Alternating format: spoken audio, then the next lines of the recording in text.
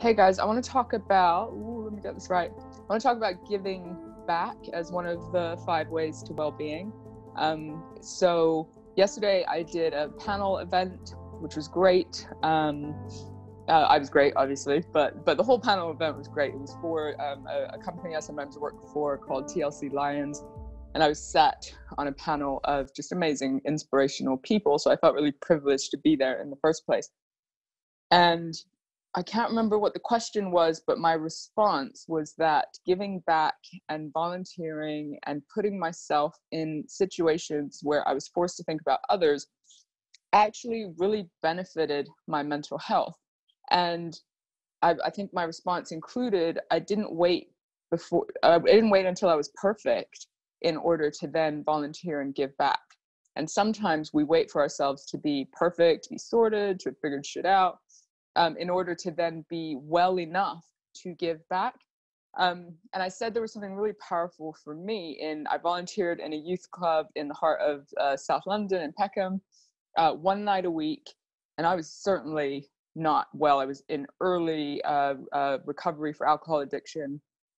I was trying to study. I was trying to put one foot in front of the other, but not that long ago, I'd been suicidal myself. And so, I volunteered, and it sort of relieves you from thinking about yourself all the time. And that's often what happens when we're in a victim mode, or if even dealing with depression. We're often thinking about ourselves and what's sad and what's difficult. And even when I went to AA in the early days, many of you know I don't go anymore, and I have thoughts about that, but that's for another conversation. But they used to say that if you were 2 days sober, you were more sober than, you could help the person who was 1 day sober. If you were a month sober, you could help the person who was 1 week. And we were encouraged to connect with those people to support the person who's slightly kind of earlier in their days of thinking about themselves. Equally, one of my first jobs was as a key worker for a charity organization called Catch 22. And I worked with kids who'd been kicked out of school, so they were in pupil referral units. I didn't know that much. I still find it hilarious that the people with the less skills and qualifications are often the ones on the street, kind of connecting with the hardest to reach kids. And I actually have the best memories of the year or two that I was in that key worker role. So another thing was, when I was engaging, so as a key worker, I had like a caseload of 15 kids, and I would meet them once a week. I mean, perfect job, right? You could just meet them, get some food, meet in a cafe, chat, go for a walk, and try and support them in some way. It helped me realize that as kind of crazy as my story is, everyone has a story, and some of these kids had much worse stories than I had. I had parents who loved me and consistent support despite the kind of cult context. And some of these kids, like this one boy that I will always remember in my heart and soul, he claimed to be a white supremacist, but was really just hurting in so many ways. And his mom was sick, and his dad wasn't in the picture. And so there's a lot of fear that if he even left his, neighborhood or his area and wasn't there for his mom, she might pass away, and he would feel like he was left with nothing. That's extreme, right? And it gave me perspective. So these little bits of reaching out to other people gave me perspective. Now, what was interesting was somebody came up to me after the panel event, really emotional, talking about his brother who is giving back in some way, but is almost, he felt like using it as almost like a workaholic, like a volunteeraholic or a give backaholic, as a way of maybe separating himself from his own challenges and his family, even his support networks, in this great aim of helping others. And it got me thinking, and I don't know enough about that story, so I'm not going to comment, but it got me thinking about the boundary. So what's the boundary? How do we know where to give back as a way of looking after our own well-being and doing good in the world and supporting others? And what's the line between, actually, is that a way of escaping from ourselves and what we actually need to focus on in looking after our own mental health. And it's balance. As with all of these things, well, first of all, it's personal, so everyone's slightly different, and it's about that radical reflection and honesty for ourselves. And sometimes if we're unable to do that, it's just having a growth mindset and being able to listen to what other people are saying, are noticing. And my advice to this guy was, rather than, the family making him wrong, and going, almost blaming him for this kind of focus and saying, well, you shouldn't be doing this and you shouldn't be doing this because can't you see that your mental health is suffering? Rather than that, like taking some curiosity to the purpose or what is this young man getting out of that experience? Because often it can be a survival mechanism to give us some purpose. Like, as long as I'm supporting some people, I feel like I have some worth and I feel good enough, and I don't think it's black and white. I don't think we can make that wrong, that giving back in that way is because we always judge or review based on our own protective instincts, our own hurt, our own ideas of what people need to do, right? Rather than maybe objectively just being curious about that experience and about what that person is trying to gain, or what are the great things that they are gaining from that interaction or that giving back. And it was beautiful that it was probably the first time that this guy spoke to me sort of recognized the worth or the benefit that perhaps his brother was trying to find within pursuing his charitable cause or the work that he was doing. But I'm also the first to say that work can be an escape and can be a survival thing. And I just felt lucky that the work that I did benefited other people and that the work felt purposeful to me. So I wasn't just in a tech startup, but that there's just like a stereotype, right, of like sitting in a basement and just never seeing sunlight and working for 1,000 hours a day. I know there's not that many hours in a day, people, I do know that. But that sort of image of doing something that's meaningful to you, but maybe isn't benefiting on a global scale. And that's another argument, right? Because people can be really passionate about the impact that they're making in the world. But I'm the first to also say that work can be an escape from yourself. I certainly used education and work to just be like, oh, give me some purpose. Let me actually feel like I'm building on my life, and let me just feel like I'm building in some way. And I think there's phases in our life. So there's seasons, as they say. There's seasons in our life where that's okay. And I think I had, let's say, a decade season where survival, hustle, and learning was my primary focus. So getting an education, bearing in mind I didn't have one as a child, getting an education was my primary focus. Building my self-worth, which came through getting an education and building up some experience so that I felt like I mattered in the world. Whether these are the right motivations or not, who cares? In a way, sometimes we make things wrong when actually it's just our survival instinct and it's what we need to move forward in that time. So there's a season, but it's reflecting on when that season shifts, right? So I've had to reflect that if I continue to work in the same way, I'm actually going to suck out the joy from what is actually possible now, where I'm able to thrive more if I can let the fuck go, right? If I can let go and enjoy the journey, enjoy all that I've worked for and all that I've worked towards. That's what I want to enjoy. But I still have big ambition, and it's transitioned from that survival place. Because I remember after I did my master's degree, there were people who were like, amazing students, and I was just like, I don't even know how I'm surviving this, really, and they were going straight into doctorates, thinking about the next thing, and it became this like FOMO thing. I'm like, oh, okay, so I did a master's, despite the odds.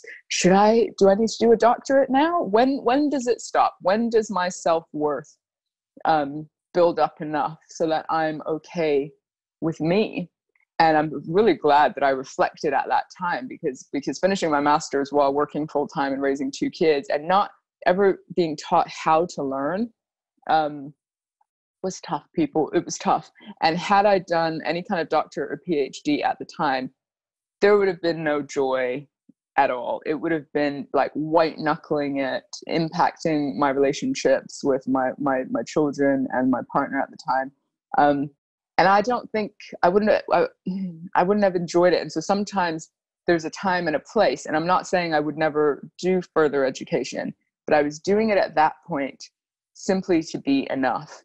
And I had to then, I went into coaching and different things and kind of asked myself the question, if I was enough already, right? And so if in my core, I was enough already, how would I behave? What plans would I make? What would I do? If I was enough already. I'm just grabbing some coffee, people. I'm sitting on a sofa today for those who are just in on the audio. And it's lovely and relaxing. So it's reflecting on the season that you're in. But I do think, like, I still mentor some teenagers. I'm about to volunteer in a homeless project. I think there's something very profound about volunteering and giving back that is great for our mental health. It's so great for our mental health. And we don't have to be fixed in order to support others. We do need to be able to reflect and have a few boundaries.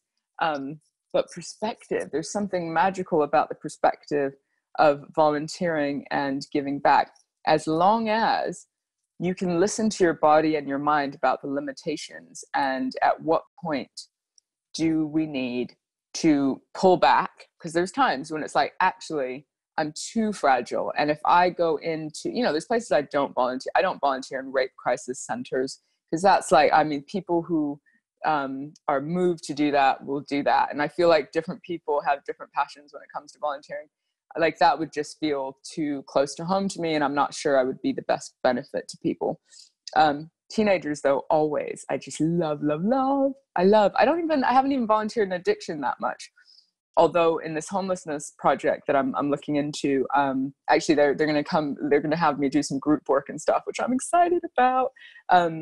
Homelessness spans lots of issues. So addiction, mental health issues, troubled pasts, all the rest of it. So I'm excited about that. But people have said to me, and their bloody opinions, people have said to me, ooh, are you sure you should be volunteering? Like, don't you feel like you're giving enough? Aren't you giving enough? Because your work is giving. And it is, I'm a mental health consultant. I teach, I train, but I'm starting to feel that I'm it's a little bit elitist, right?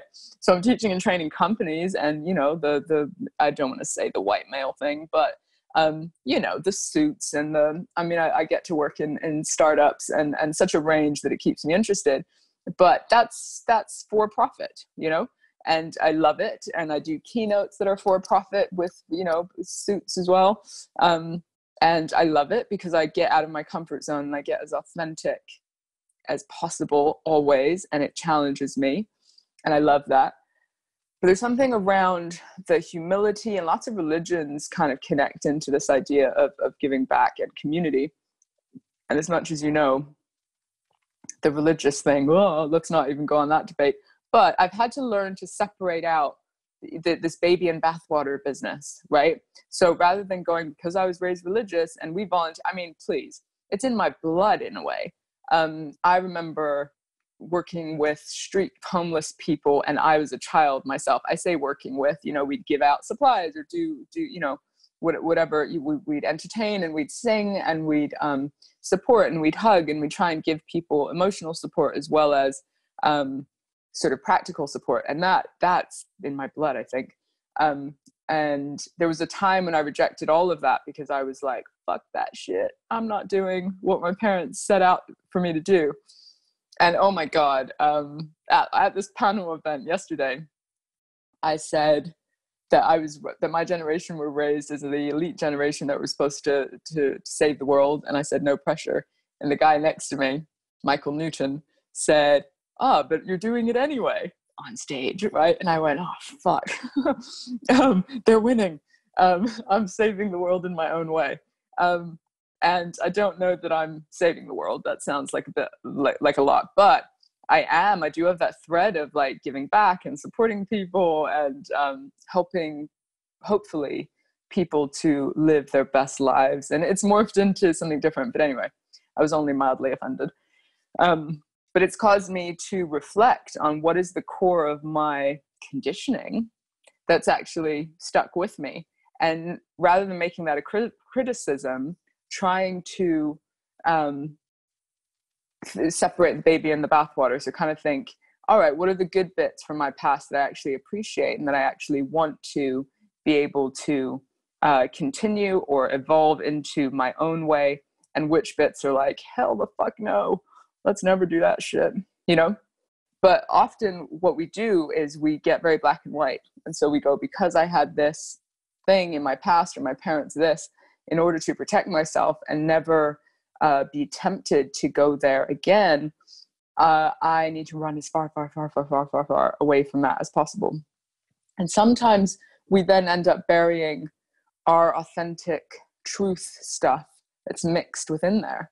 And so it's been quite a journey for me to separate out, oh, actually, there's some great value in giving back. There's some great value in community. I've experienced loneliness and how dark that is.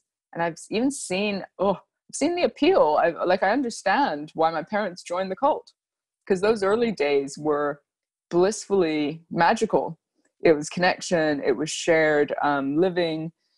It was feeling part of something. It was purpose, and it was volunteering. It was giving back in really big ways. And it was over time that the organizational structure and power hungry humans and weird ideas of what we should be doing sort of morphed into something that was a little bit more sinister, shall we say.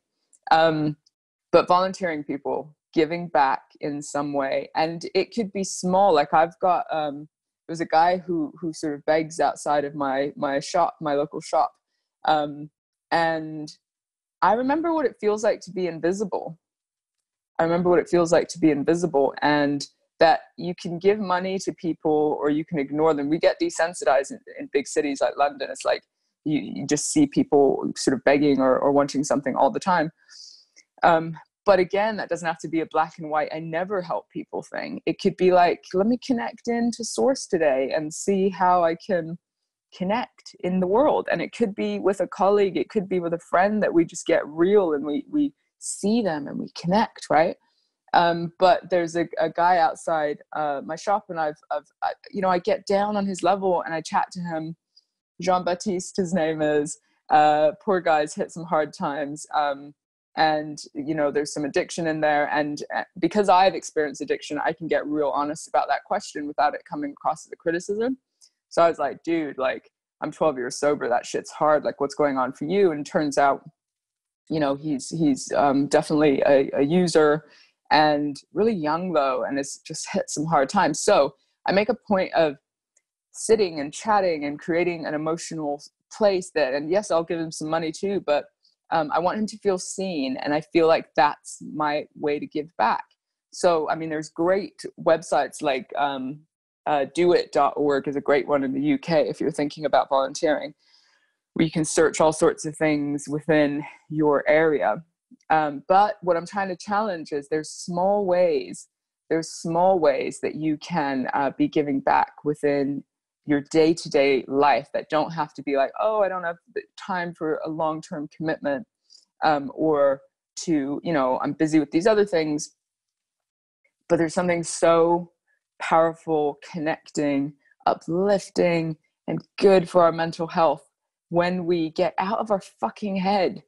Because that's where all the voices are just hanging out, ready to like make us feel shit, or to kind of tell us why we should feel anxious, or why we're not good enough, or why we're gonna fuck this up too. Or I've been feeling that fear recently in my new relationship, thinking, because some of the old stuff has been coming up, and I'm like, am I just gonna fuck this up? Am I gonna fuck it up? And having that loop in your head probably means that you're gonna end up fucking it up, So I actually want to connect in to different groups. Oh, and this is another point. All the political kind of divisiveness and unrest and us versus them, and even class, us versus them. There's so much us versus them in society right now. And our algorithms and our tech and computer kind of social media is set up to reinforce our own belief systems, rather than challenge us to learn, to develop, to think about other things as well. And so there's something really useful about volunteering or putting ourselves out there with people who are from a different ethnic minority, a different sexual identity, a different gender, a different age. You know, there's some great projects. There's this project, is it Care UK, that matches young people with older people to support them in their communities, matching sort of loneliness and connection. So there's lots of ways of going about this. And it's just putting ourselves out of our comfort zone and actually connecting with other people. So not only are you helping them, but you can challenge your thinking, your way of being, who you are as a person. Like the learning, the ROI on learning, the return on investment is actually immeasurable. Like that's huge, because we need to challenge ourselves to get out of our little dinner party circles, our little school gate circles, or even our little work colleague circles that are all people perhaps from somewhat similar backgrounds or education pathways that have led them into a certain place. That's not always the case, but in some companies it definitely is. So that we can challenge ourselves, because this is actually what's going to make the world a better place. So I started with like, how do you look after your mental health, which was triggered by this panel and that conversation. And what I've done is I've moved into saving the world. Damn it, I've done it again. How can we connect on this human level that actually makes the world a better place, rather than this divisive, you believe this, oh, we're so angry. And actually at the base level, we're all humans. We all need food, shelter, our primary needs, right? And then we need connection, we need belonging, we need challenge, and we can avoid wars and all the rest of the bullshit when we are a little bit humble and practice putting ourselves out of our comfort zone and challenging the fact that we don't know everything. The amount of people that are my age or younger who think they know everything or have it all figured out, I'm like, are you on a different planet than I am? Honestly, are you on a different planet than I am? Because I feel like there's endless knowledge, and like, what do we even know? You can be a philosopher, you can have that PhD, which I didn't get yet.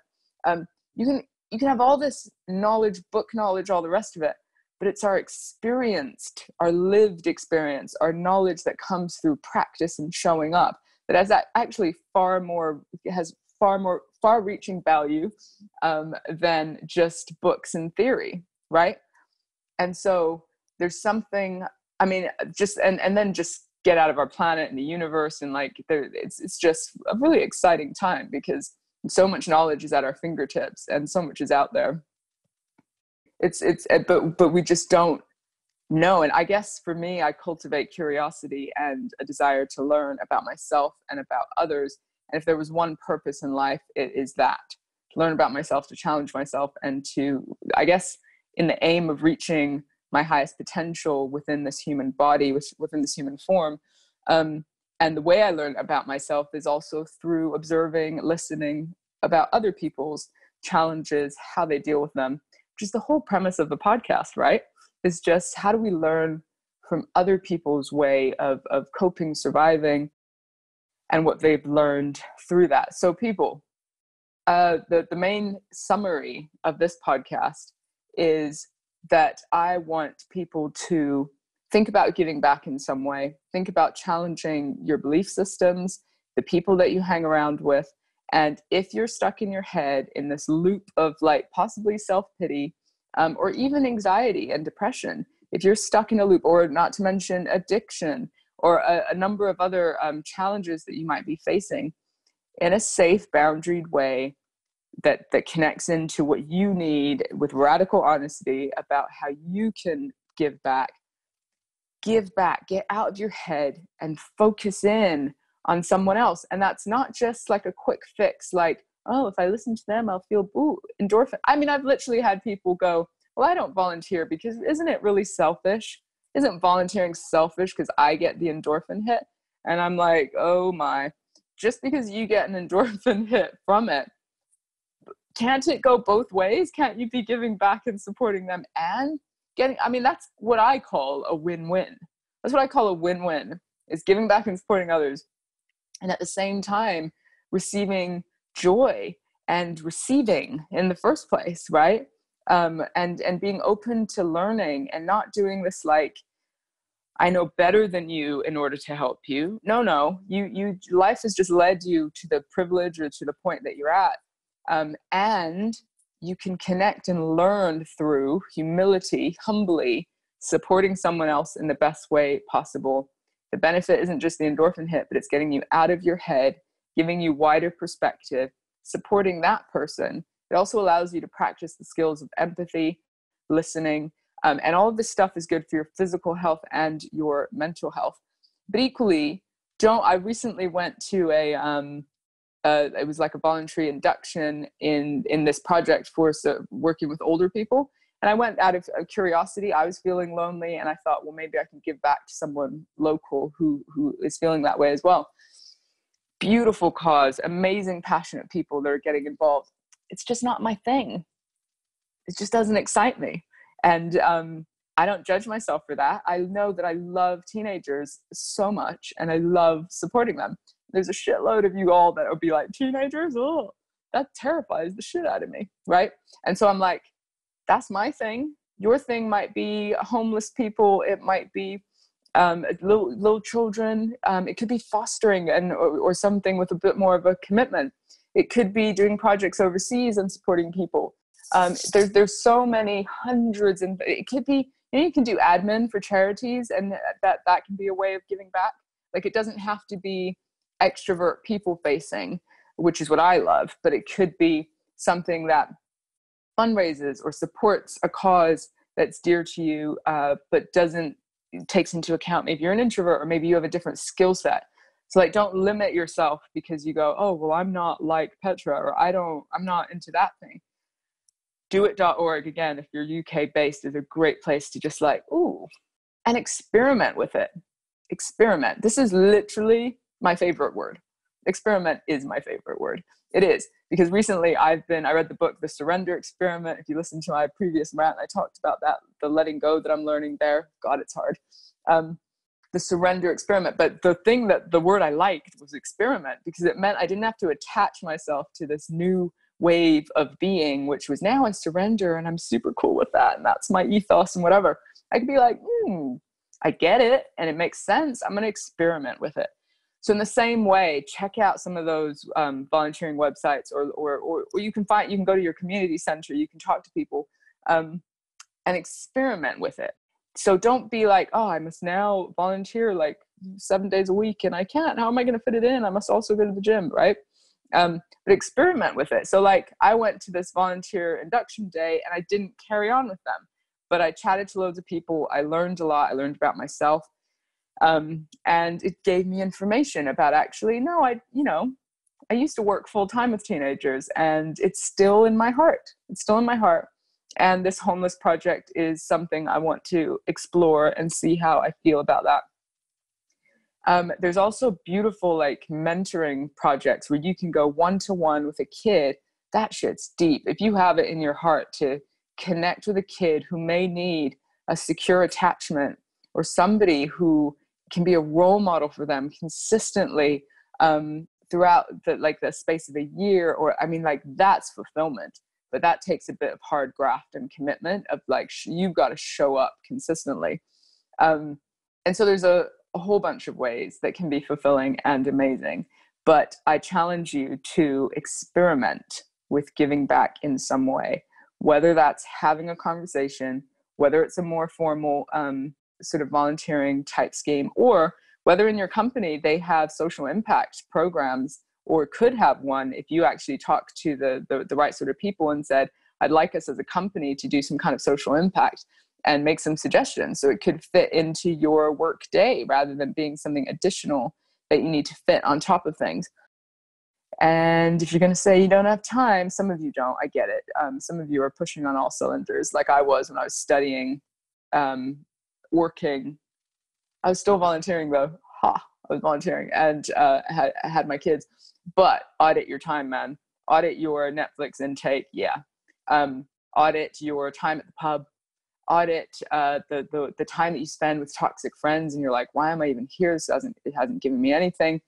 Audit the routines that you're in with your I don't know, dinner party people, friendship groups. And if you're in like just a cycle of sameness that goes round and round, that's a good point to challenge yourself and be like, hey, let's shift this a little bit. And who knows the ripple effect that you could have on your friendship group as well by being the first one to put yourself out there and experiment in some way. But in conclusion, volunteering, give back is one of the 5 ways to well-being, which is researched by the NEF. And you can find that, you can Google that, giving back. It's one of the 5 ways to well-being, but equally it can help your mental health. It can help the other person's mental health. It's a win-win. And equally, it has a more global impact of practicing human connection. Because once you're in that empathy zone with that person, it's harder to ignore just the life stuff and like showing up to who you really can be and your truest potential becomes possible. So volunteer, give back, let me know how it goes. And if you have any sort of struggles with your own boundaries and you go, I gave back, but actually it negatively affected my mental health in any way, like let us know in the comments. Find me on, DM me on Instagram at petrabelzebor.belzebor, and let me know. Because I know that when that balance is struck and you're radically honest with yourself, it gives you purpose. It gives you a reason to live. If you're in that dark place that's like, fuck, I don't even know if I have a purpose, volunteer, get out of your head, and the purpose will emerge. It will. You got to trust that process, that if you take action and put yourself out there, purpose emerges because it gives you information. You go, oh, I loved this bit. I'm not really good at it yet, but I can develop that skill. Or that bit wasn't great. And be careful for the, oh, I tried that one thing and it wasn't great and it wasn't my thing, so fuck it, I'm not going to do anything. Be careful for that, because that's a fixed mindset that's going, ooh, I ticked a box and I got this one bit of data, this one bit of information, and I'm going to allow that to mean that this isn't for me, right? And so what we want to do, we can create our own meaning. People don't understand. You can create your own meaning about any of this stuff. And your meaning can be, ooh, that's data, that's information. And it's telling me that that's not quite it for me. But let me persist and put myself out there in a different scenario and take that data and allow myself to reflect, because it will give me information about how to pivot and move to the next level. I don't understand why more people don't take this approach in life. I literally live my life in this way. It's like, how can I gather data, reflect on it, and decide, crucial word, decide what meaning I'm going to give it. And the meaning usually allows me to take the next step into further fulfillment, enjoyment, success, joy, and building a life that I love. And I don't think it's going to end. I think that's the process of life, is to continue learning and developing, because there's just endless amounts of data and information. But what I will say, people, and what British people in the culture seem to, it's not culturally natural, is to celebrate the wins. All this modesty, people.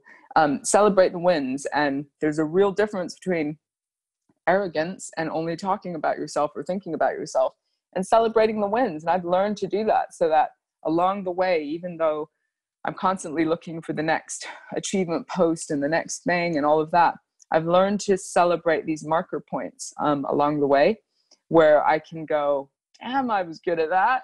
And I can say if I did a shit talk or it wasn't great. And if I've done a good one, I'll be like, damn, that was good. Either in my head, people. Or I've got a couple people that I can celebrate wins with, like nobody's business. And they'll do it with me as well. I'll be like, what are you proud of?